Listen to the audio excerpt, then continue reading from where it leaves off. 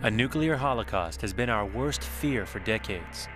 Prophets of doom have now raised the specter of a different kind of holocaust, a swift and lethal plague that no vaccine or drug can stop.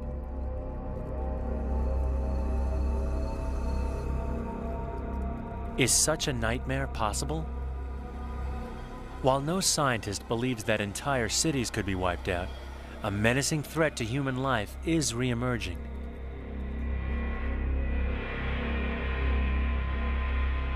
Deadly viruses, bacteria, and parasites are returning to haunt us. Every corner of the world is now within reach. Exotic microbes can travel from the heart of Africa to New York City in a single day. In a world of changing climate and surging populations, microbes are finding new openings to infect us and spread. It's a battle, us against them. We've already engaged the enemy, here, in the heart of America, on Navajo Nation lands. The outbreak was fast and fatal, taking the young in their prime.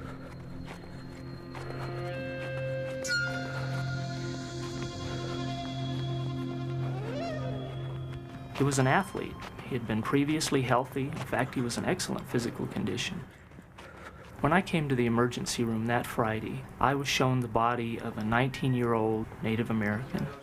The doctors told me a little bit more about this young man, and they said that he had been brought by ambulance from the small town of Thoreau, which is about 30 miles east of Gallup. They rushed him to the hospital with CPR in progress, and when they got him here, the doctors continued a resuscitation protocol, but they weren't able to revive him. 1, 2, 3. Except for some flu-like symptoms, headaches, fever, muscle aches, vomiting, he didn't really have any medical history at all. Looks too young to have a pulmonary edema, right? Let's give him the atropine and flush it through, okay? Heart rate's 47. Okay, well, blood pressure's going down. He was the kind of person that a lot of us wish that we were, because he was very healthy and very athletic. He was a runner, track star. Air entry to his chest at all? From talking to his family, I realized that he had fallen ill 3 days earlier with these flu-like symptoms, and that he hadn't worried much about it initially because he thought he just had the flu, and as most people know, there really isn't too much you can do to treat the flu except to wait it out. Everybody clear? Including myself? Okay, I think we should call the code. Dave, Cheryl, you agree? Okay, all right, let's just disconnect everything. I'm afraid it's gone. There's nothing we can do about that. I found the family in one of the small waiting rooms here at the hospital, and I sat down to talk to them, and they said they were on their way into Gallup to attend a funeral. And I thought, oh, that's terrible. And then a little bit farther in the conversation, I asked them whose funeral they were coming to attend, and they told me that it was this young man's fiance's funeral. And I thought, boy, that is tragic. So I asked them what happened to her, and they told me that she had died of almost identically the same thing 3 or 4 days earlier. And it was then that I realized that something was going on, because the two cases were so closely related. The chills went down my spine, and I asked them to tell me a little bit more about that case. And they told me that she was 21 years old, was also very healthy, was a runner in her own right, and that up until the time that she got sick, 3 or 4 days before her death, she didn't have a medical history either. And to make matters worse, they told me that her funeral was scheduled to start in 30 minutes. I called the mortuary, which fortunately was very nearby, and I alerted the funeral director as to what we needed to do.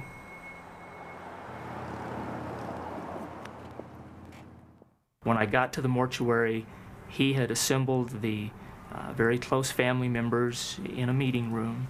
I asked them for permission to do an autopsy, and as soon as the funeral service itself was over, we took that young woman, the young man from the emergency room, and we rushed them by ambulance to Albuquerque. Pathologist Dr. Patricia McFeely took charge of the bodies. When they came in, they didn't look that different. I mean, they were both young people. She had been embalmed and was ready for burial. He, looked like a very healthy person. but who had died very suddenly. So there wasn't anything that gave you any special clues or made you suspicious of anything. We looked through some of the blood and lung specimens that we had and really went through the whole bank of tests that we could do for known diseases. It wasn't plague like we thought it might have been. It wasn't a meningitis like it could have been. The things that you would think both would kill somebody very quickly. And so when we didn't find any of those, we were a little surprised. The body is that of a well-developed, well-nourished young adult Indian male who weighs 173 pounds and 72 inches in height and appears compatible with the stated age of 21 years. Both of them had heavy lungs. They were filled with fluid, and they were kind of floating in fluid in the chest, which was really abnormal. They weren't in a position to have heart failure or something, which is the kind of time you'd see that. They also had some bleeding into their stomachs, and so we were concerned that they had maybe taken a poison, probably unintentionally, so we were concerned. And it was really frustrating. And you feel like, how come you're not smart enough? How come you can't figure this out? This shouldn't be this hard. New victims of the mystery disease soon followed. Within a week, 2 more family members fell ill, then others around the city of Gallup. Was this the beginning of a major outbreak? The sick were flown to University Hospital in Albuquerque, where doctors confronted a fast-acting illness unlike anything they'd ever seen. Some thought the disease was spread only by the Navajo, but they were quickly proved wrong. One of its first victims and few survivors was Robert Herron. I knew I wouldn't make it unless I got to Albuquerque. The hospital in Gallup had not the care that I needed. I knew it was too late to pray. And I said, Lord, whatever you want is fine with me. They started plugging me into all sorts of things. They gave me a paralyzing drug that would help my system relax, help the muscles to relax, and so they could breathe, take in the oxygen that was being rammed down my throat.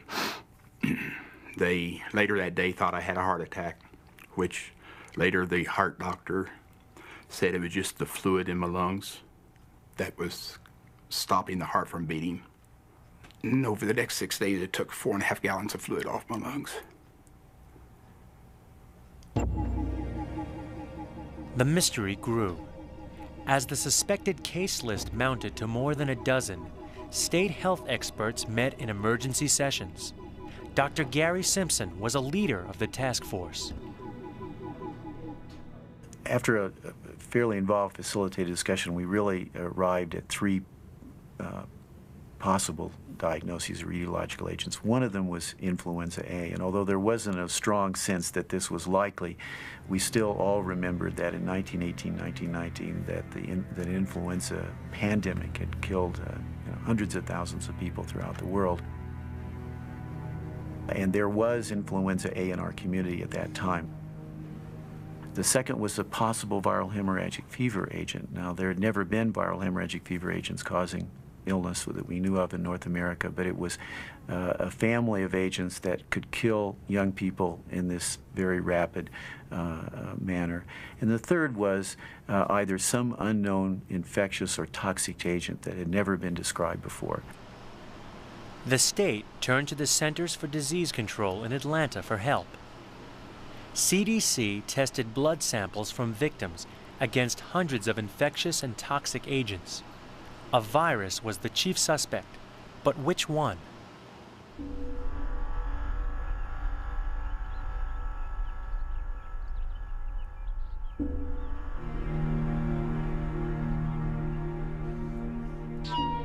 Navajo healers were also searching for the cause, from their own perspective. Their traditions say that health depends on a delicate balance between forces in the universe. When that balance is upset, retribution is required, and the price is a life.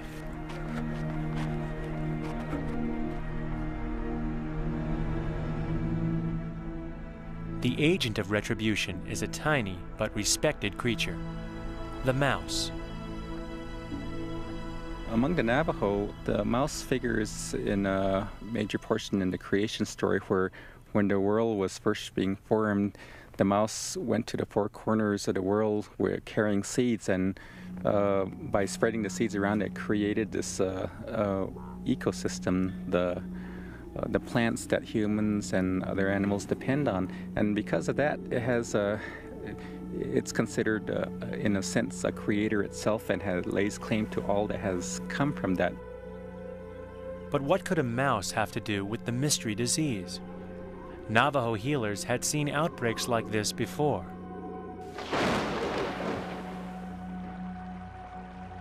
In 1918 and 1933, high rain and snowfall swelled streams and produced abundant spring growth.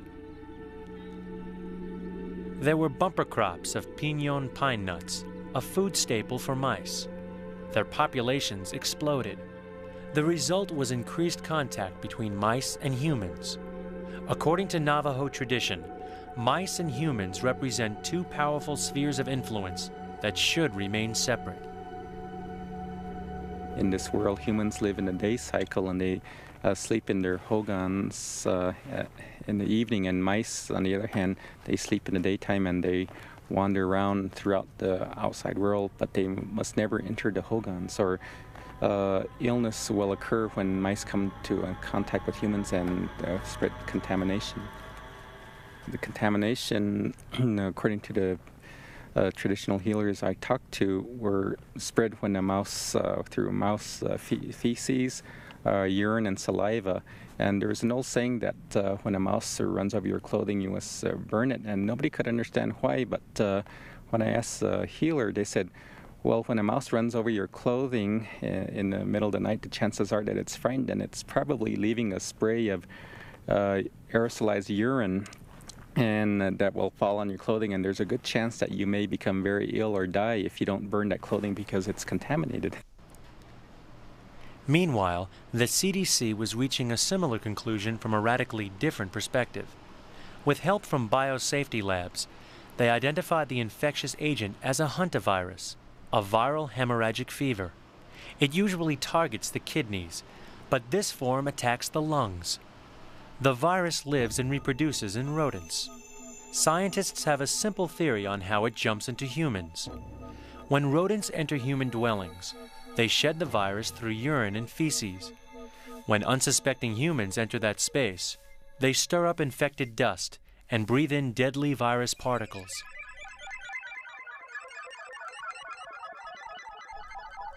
A virus depends completely on the living cell for survival. Hantavirus evades the body's immune defenses, and eventually a living cell embraces it.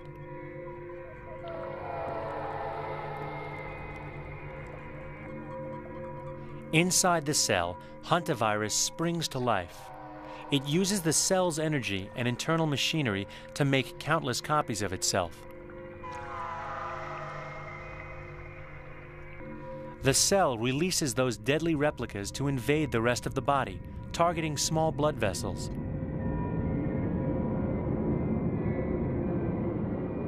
For reasons not yet understood, the virus causes the vessels in the lungs to leak, quickly drowning its victim in fluid. The strategy is fast and relentless.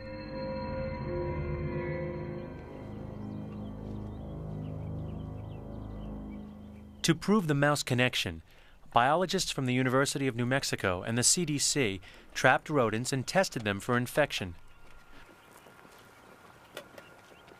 Protected in biosafety suits, the team carefully sampled the region.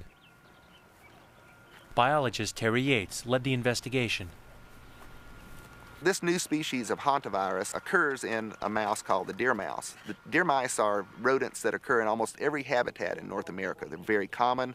They live in this piñon juniper type habitat. They also live in grasslands and on tops of mountains and in river valleys.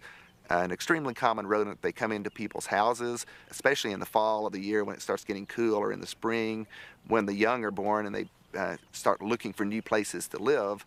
they are likely to come into somebody's house to live, especially if there's a lot of good things to eat there and nice places to make nests. Well, we got a Maniculatus over here. What'd you get? I got a Maniculatus also. So if you're going to have a mouse to live in, hantavirus couldn't pick a better one than the deer mouse.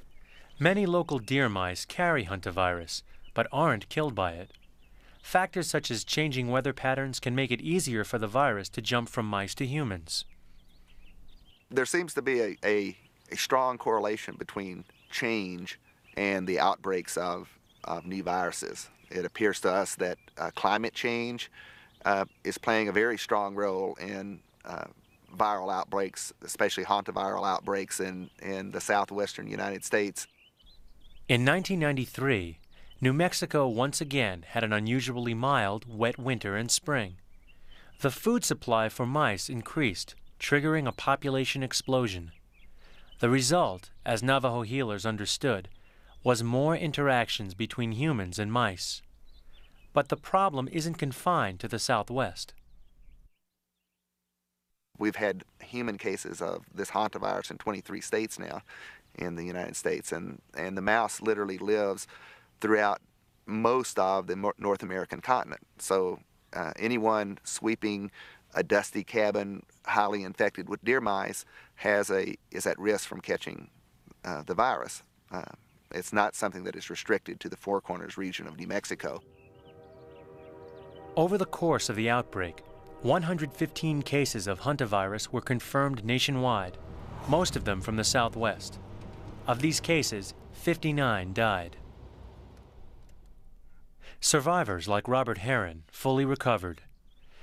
Rainfall returned to normal, and rodent populations shrank, reducing encounters between mice and humans. But hantavirus isn't gone. It's still lurking in the background. Far from the desert Southwest, Baltimore seems an unlikely place to find hantavirus. But hantaviruses infect many rodents, including the rats that live here. Baltimore, like every other port, has been infested with Norway rats since the first European ships sailed in. Biologists from Johns Hopkins University are patrolling the neglected alleyways of Baltimore to assess the threat from rodents. What do you think about over here? Yeah. Gregory Gurry Glass is known to local residents as the Rat Man.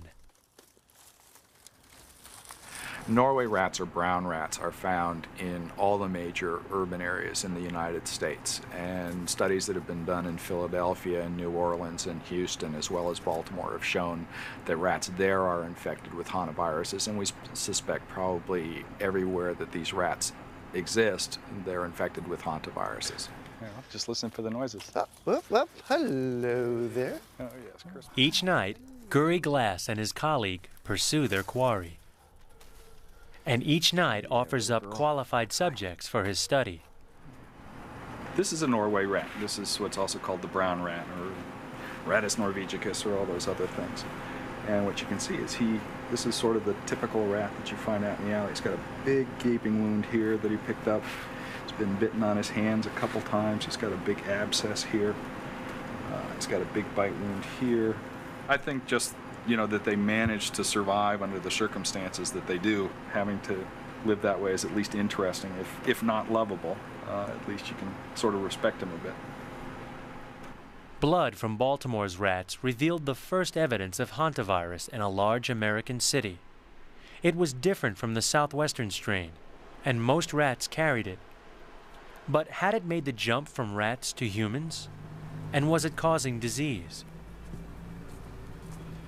Gurry Glass drew blood from a sample of Baltimore's residents and estimated that over 2,000 of them had been infected with hantavirus at some time in their lives. Because most hantaviruses target the kidneys, Gurry Glass took a close look at people with serious kidney disease. The picture was alarming. People with serious kidney disease were 10 times more likely to have been infected with hantavirus. Gurry Glass realized that this strain of hantavirus could be a slow, stealthy killer. It was probably killing people for decades, but so surreptitiously that no one had noticed it. think what this tells us about infectious agents and disease is that, in fact, infectious agents produce a broad range of illnesses, from very immediate, severe types of disease that we tend to think of to perhaps more long-term sorts of effects. We wouldn't have thought probably many years ago that, for instance, ulcers were caused by infectious agents. Most of us didn't think a few years ago that cervical cancer, one of the leading causes of cancer in women, was caused by an infectious agent, and yet we now know that they are. The hantavirus story reveals that viruses and bacteria work their mischief in a surprising number of ways. They can kill swiftly and surely in epidemics that make headlines. But they can also act slowly and insidiously in a way that is hard for scientists to detect. Viruses and bacteria have evolved with humanity over millions of years in an unseen world. Our modern society is just beginning to appreciate what the Navajo have taught for centuries: that life is a precarious balance between tightly interconnected worlds. We upset that balance at our own peril.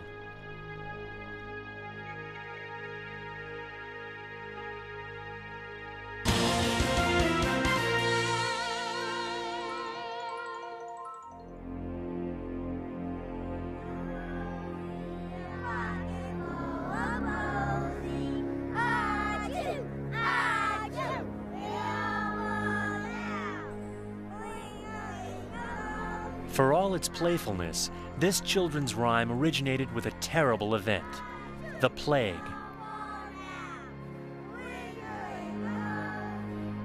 The rosy ring was a telltale rash. Posies were herbs and spices carried to ward off disease. And sneezes were the first symptoms of this deadly bacterial infection.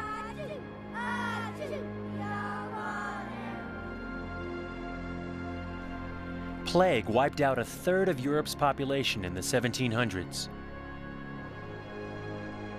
Even simple bacterial infections were fatal until antibiotics were developed. But the power of antibiotics is fading. Deadly bacterial infections are back, and they're targeting our children. It happened very, very quickly. It was from a matter of waking up in the morning with a child that looked like he might have a virus to 4 o'clock in the afternoon being in the emergency room with a child who looked as if he might die at any moment. I put him to bed that night. He was wonderful. 5, 6 hours later, and my child's on the verge of dying. And they told me that they didn't know if she would live for 30 minutes or 3 days or 3 weeks or what.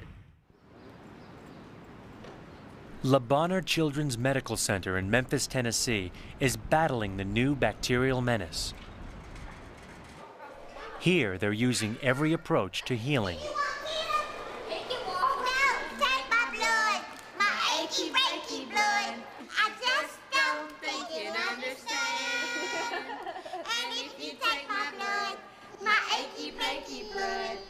Le Bonheur is fighting to protect children against new strains of bacteria that our drugs can't cure. Gonna be green. Somebody's been kissing on me.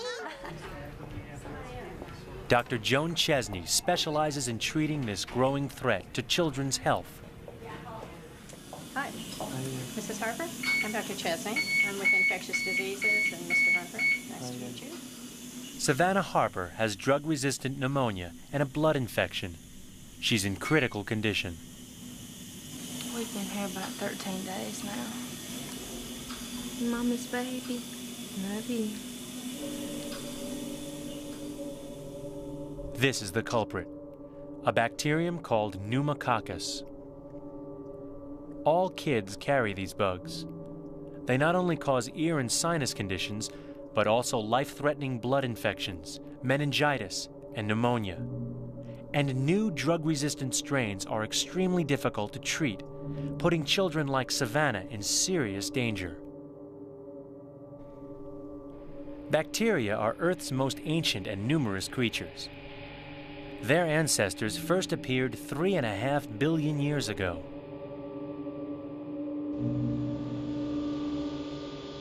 Some, like these spirulina, are popular health foods.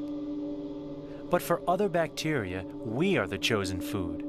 And when bugs like this flesh-eating strep get hungry, we get sick. With tuberculosis, cholera, tetanus, and many more. All of them dreaded scourges, until we found a seemingly perfect new weapon in the 1940s.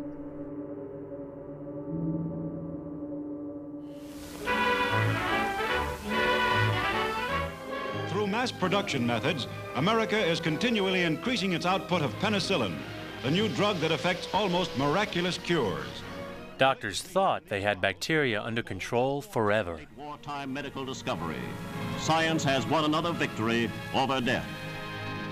But they were wrong. Angela Alexander was one of the first parents in this country to face the failure of antibiotics and the tragic results it can have on our children. Her daughter Shauna came down with pneumococcal meningitis, a serious brain and spinal cord infection. Even worse, the infection was drug-resistant. Something was wrong. I knew something was wrong. It happened so fast. She had fever and she was dehydrated and it was frying her brain. She was started on antibiotics, and normally we would expect within about 2 to 3 days that the fever would be coming down and that she would become more responsive. Her head was drawn back like this, and if you couldn't move it, it would break it if you moved her head, and all she kept saying was, "Mama, Mama." She continued to be relatively unresponsive, to have a high fever, and the intensive care unit physicians became very concerned. And they would give her medicine and stuff, and they were still giving her antibiotics. It was only then that we asked the laboratory to do some very sophisticated testing to tell us whether this organism was in fact susceptible to the usual antibiotics. And it was at that point that we discovered that it was not. And I looked down at her, and her eyes were rolled back in her head. And they made me leave, and they took her to ICU. When we added a very potent antibiotic, she began to respond, but unfortunately with meningitis, the damage can be extensive fairly early on. She stayed there, and she never got better. She's blind, she can't hear. She just lays there. The only thing she does is breathe. She can't even eat. What happened to Shauna? Her body rallied its defenses, like this white blood cell that engulfs and digests invading bacteria. But in serious infections like Shauna's, white cells are overwhelmed and many die. That's where antibiotics come into play. Penicillin, for example, causes bacteria to burst without harming human cells at all. The perfect magic bullet, until recently. Experts like Dr. Stuart Levy of Tufts University have watched the magic fade. When we began using antibiotics, penicillin being the first, bacteria all over were susceptible. It was easy. Today, we find all these bacteria out there which are resistant not just to penicillin, but to many different antibiotics. Why? Because they've survived. They have found ways to not be touched by the antibiotic. While we're trying to target with our weaponry all of these bacteria, they're changing. It's almost like a video game. The players in this life and death game are invading bacterial bugs, the body's white blood cell defenses, and antibiotic magic bullets. When bacteria invade, the body's white cells attack them and kill the infection. If the bacteria seem to be winning, antibiotic magic bullets are brought into play. The combined forces kill all the bacteria, even these red mutants that are immune. If the drug attack is stopped too soon, resistant bacteria survive. Now the first magic bullet isn't enough. So we change weapons. We fire new magic bullets, until there are few weapons left in the arsenal. And this game never ends, because bacteria are always out there, evolving. And they keep changing, and they keep adding resistances. So in the end, you can end up with a bacterium resistant to 8 different antibiotics. There aren't too many left. There are no more buttons to push. To make matters worse, resistance is spreading quickly. The first resistant pneumococci appeared in New Guinea in 1967. Over the next 20 years, it invaded South Africa, Europe, and finally the US in 1989, landing in Cincinnati, Cleveland, and Memphis. When resistant pneumococcal strains showed up here, they thrived. It's easy to see how. Much to parents' chagrin, infants and toddlers explore the world with their mouths and their hands. So kids constantly expose themselves to every bug carried by playmates. The more they take antibiotics, the more likely it is that resistant bacteria will appear and spread like wildfire.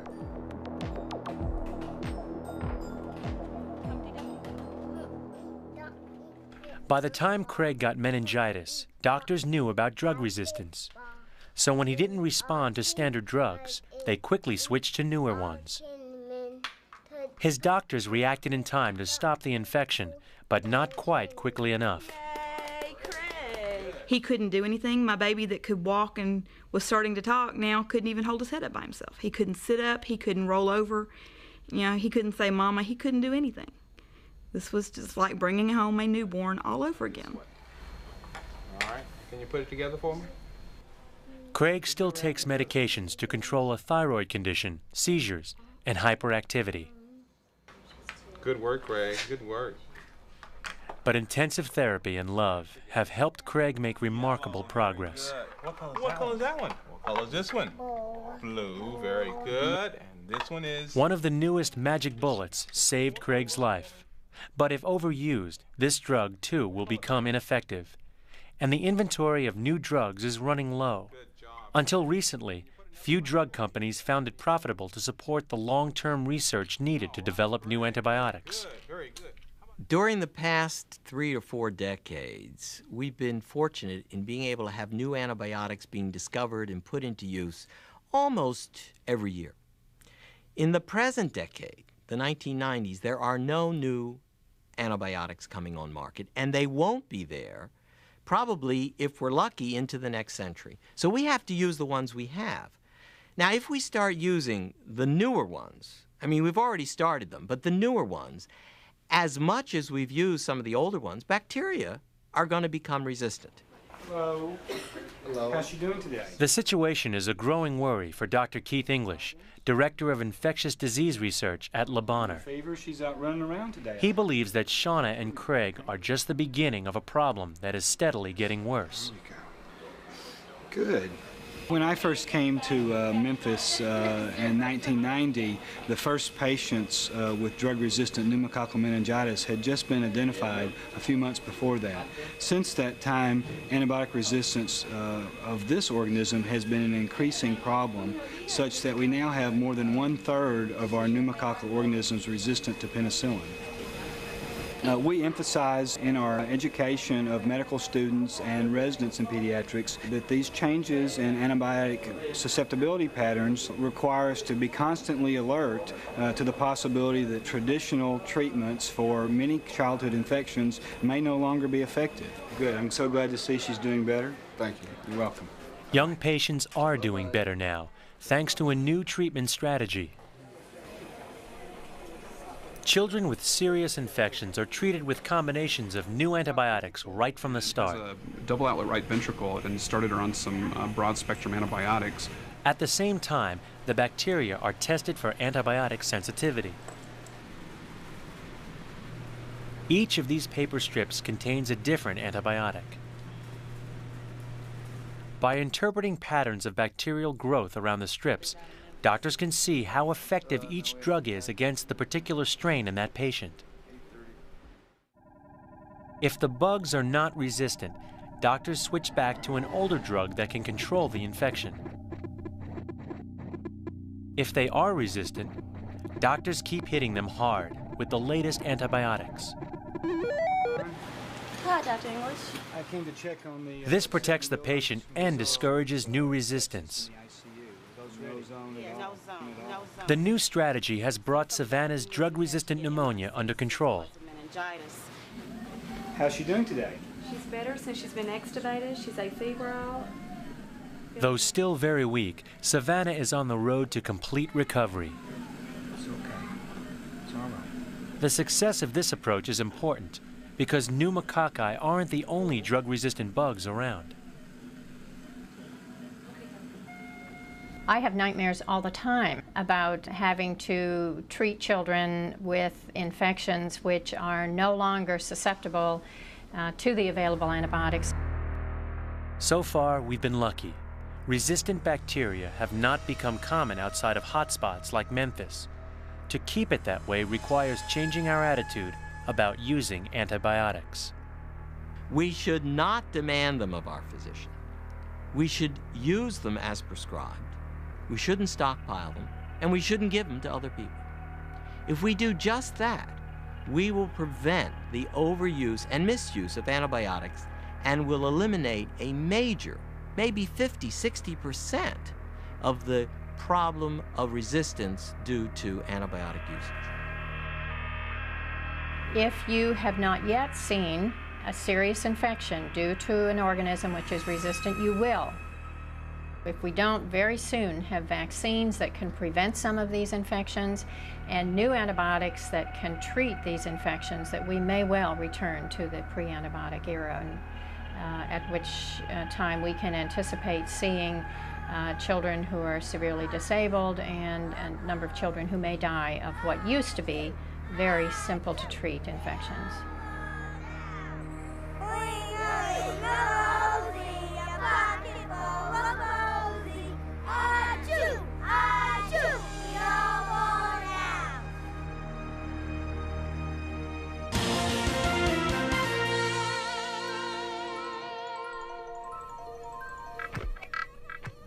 This is a killer, and it's in your neighborhood. Mosquitoes have buzzed in our ears and left itchy marks on our skin ever since humans first roamed the earth. Most of the time, they're a minor irritation. But mosquitoes are more than a nuisance.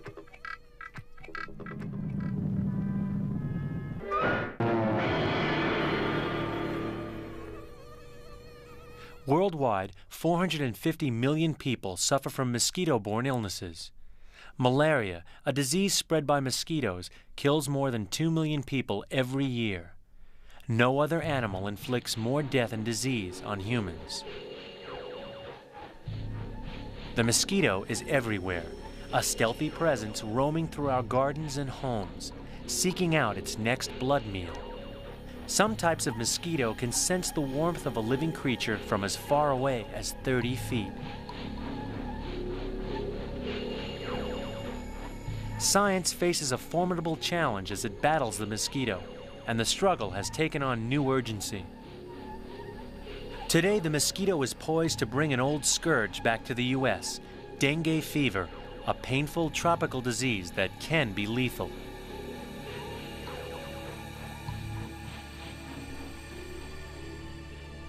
McAllen, Texas, a rapidly growing community on the U.S.-Mexico border.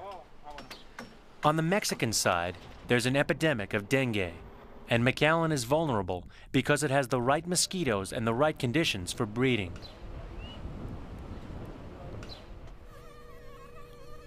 The Centers for Disease Control is watching McAllen closely for signs of dengue's arrival in the U.S. Dengue is a hard disease to control because of the way it spreads. If mosquitoes bite a person who already has the disease, they pick up the virus and then pass it on to the next person they bite. It's a vicious cycle.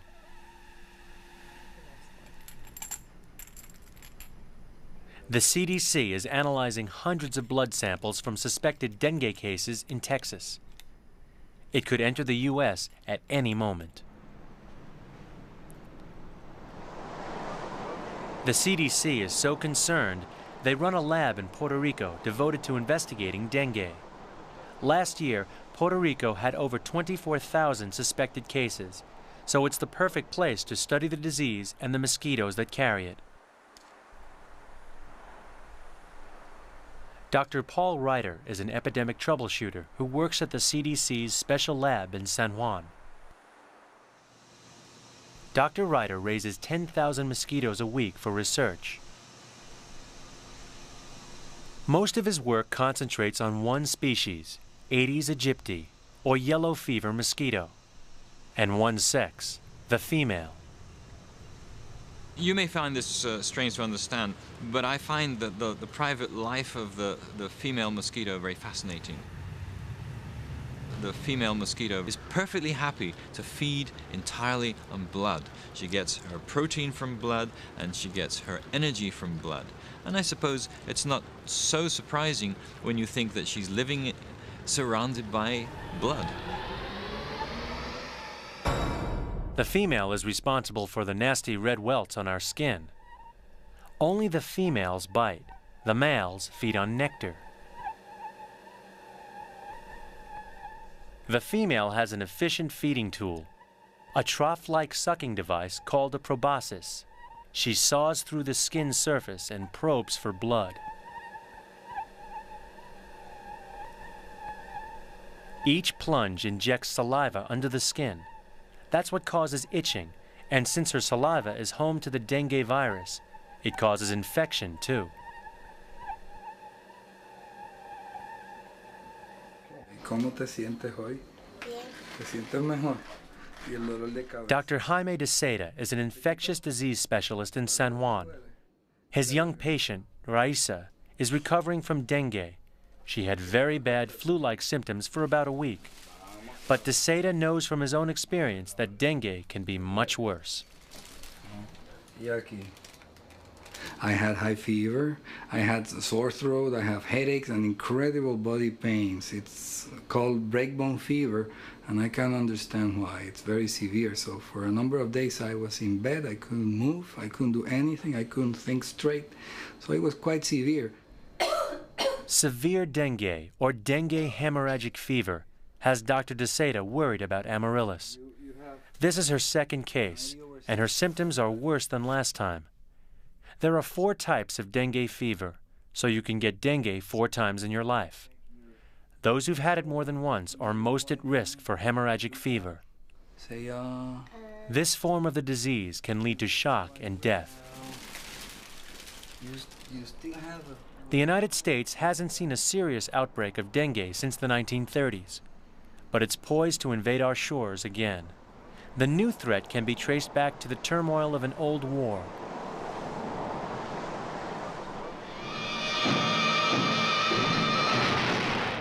World War II. Bombing raids bring chaos to the cities and countryside of Southeast Asia, where dengue is endemic. Refugees and soldiers constantly on the move depended on water stored in tanks and barrels, perfect breeding grounds for mosquitoes.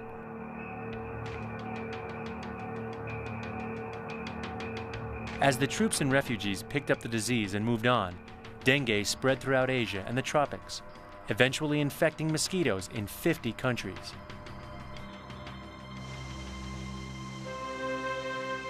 Dengue spread relentlessly because of the mosquito's amazing adaptability. There are 3,000 different species of mosquitoes in the world, each one shaped by the conditions of its own special habitat. In the forest, you can find their larvae in tiny pools of water inside bromeliads, or in the cool protection of water lettuce roots. In fact, any place where there's standing water. They even live in crab holes. The female mosquito is a breeding machine. She can lay up to 300 eggs after a blood meal. Dengue-carrying Aegyptes lay their eggs close to water, where the eggs rest until a rainfall occurs. When they are flooded, they begin to develop. Within a few days, eggs hatch into larvae.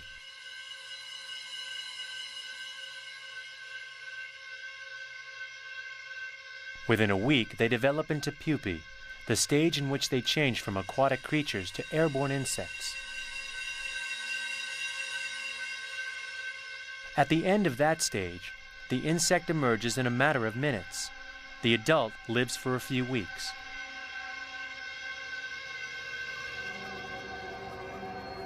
The dengue mosquito has tied its fate closely to that of humans. It prefers the artificial containers that we provide for breeding sites, funeral flower vases, spare tires, and bird baths are particular favorites. It's really a very clever mosquito. It's adapted its life so closely to our life that really it has everything. It's like a boy in an ice cream store. It has its food close by, lots of people to bite. It has, unfortunately, lots of breeding sites to exploit. And it has wonderful resting sites. And it spends a lot of its time hidden away, resting indoors. In Puerto Rico, mosquito control is serious business. Spraying insecticide and eliminating breeding sites are the standard responses to any outbreak of mosquito-borne disease. But those methods aren't working on the stealthy mosquitoes here. Buenos días. Buenos días. Mire, somos Dr. Ryder and his associate, Manuel Amador, are determined to figure out why the standard control methods aren't working. Donning his bug-busting vacuum pack, Ryder is following the trail of the bloodsuckers into Puerto Rican homes. The mosquito is often called the yellow fever mosquito. I think that we should rename it the tropical closet mosquito. It's a closet species. It lives and hides among clothing in closets more often than anything else in the house. To expect an aerosol of insecticide that is really at the mercy of the nuances of wind movement to be delivered in quantity to a mosquito that's sitting among your clothing in the closet doesn't seem to make sense, does it? When we use these aerosol sprays from airplanes or vehicles, the insect has to be flying and has to actually fly through the aerosol in order to pick up particles of aerosol in order then to be killed. So these aerosol particles don't last very long in the air. Unfortunately, many governments have put much of their resources into these spraying machines, which unfortunately have very little impact on the dengue mosquito. Conventional ideas about controlling mosquitoes turn on basic assumptions about their egg-laying and flight behavior. It's assumed that after a blood meal, the female lays all her eggs at once. It's also assumed that she doesn't fly more than 100 yards from where she hatched.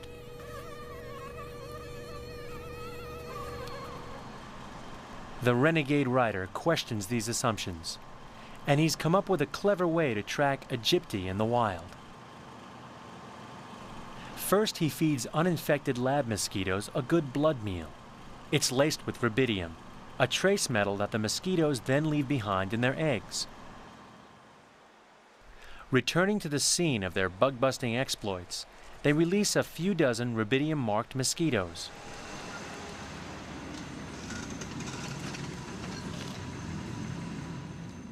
They leave egg traps at every other house in the neighborhood. The traps imitate the female's favorite breeding sites. Every day, Amador replaces the traps with fresh ones and takes the day's egg catch back to the lab. He meticulously counts the number of eggs left in each trap. Then he puts the eggs from that trap through an atomic emission spectrophotometer. As the machine vaporizes the eggs, various elements give off distinctively colored flames. So when the flame turns red, Amador knows that the eggs were laid by rubidium-marked mosquitoes. The results of the experiment are surprising. 24 rubidium-marked mosquitoes were released in front of one house in this neighborhood. The first day after release, rubidium-marked eggs were collected from 54 different sites, not 24 as expected. And on days 2, 3, and 4, the mosquitoes continued to lay eggs much farther than 100 yards from the release site. When she's ready to lay her eggs, she doesn't lay all her eggs in one basket. Quite sensibly, perhaps, she distributes them around many different sites. And this takes quite a long time. It seems to take a number of days. We've deduced that the mosquito is actually flying quite long distances, much further than the 50 to 100 yards that's been generally assumed to be the case.